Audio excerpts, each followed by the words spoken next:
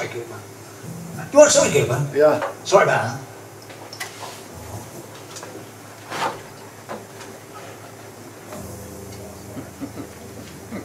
Everybody loves Tommy Cooper. Not like you. Tommy Cooper with a beard.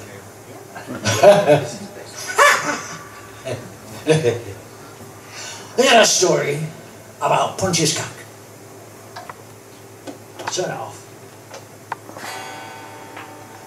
Punch's cock was a full-time vicar's mate. He stood on a stool, puffing at his pipe. He drew on his pipe, he drew on the walls and the ceilings and the soles of his boots. Was there no end to this man's talent? No, it was at war. France. France was at war. And to make matters worse, Pontius's mistress had been kidnapped. And he reread the ransom note, which read as you read it. Your mistress has been well fed and molested with care. Wrap 10 million francs on your knees, stand stark naked on top of the shepherd lawn and whistle towards you, yeah, yeah. Don't contact us, we'll contact you. Signed, Concrete Jim, a hardened criminal. You've got to think about these. This made my uncle grey with worry, with getting a rather peculiar appearance because he was bald at the time. None. He left on the phone and he spoke in fluent French. Mont Blanc, Mont Blanc, Mont Blanc, he shouted. And within minutes, Sight the Marion Noir was stood at the door, led by a short-bearded detective who drops his hat, gloves, trousers and boots and fired a pistol. Make sense? Not yet? Come inside, says Cat. Go inside.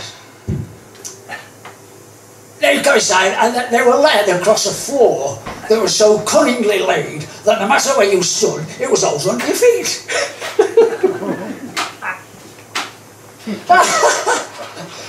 And he went down this darkened corridor, and they found that all the curtains were drawn, but the rest of the stuff was real. I like that. They got my Uncle Pontius. They got him in a corner and they beat him lightly with an iron bar. Oh, I said, I've had enough. My uncle said, I've had enough. He had some more, give me some more. And just as he was about to snuff it, he said, wait a minute. Before I go, I want to tell you about my uncle. That's not my uncle, my uncle's uncle. That's his uncle. And he was cursed with a completely bald head. Completely bald. And every time he folded his arms, he looked like a pirate flag.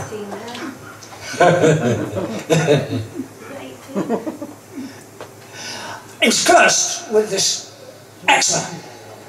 Really bad, bad eczema.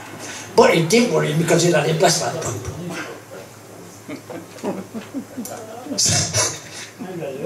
That's right.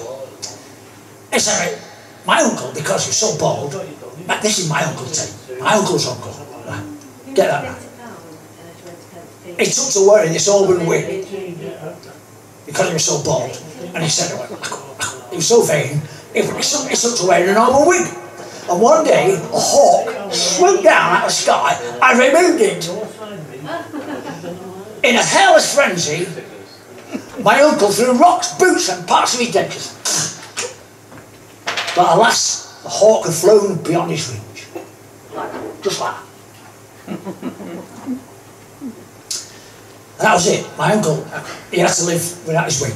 Until 20 years later, he got a letter from a Burmese naturalist claiming that he'd found a hawk's nest made of an auburn wig.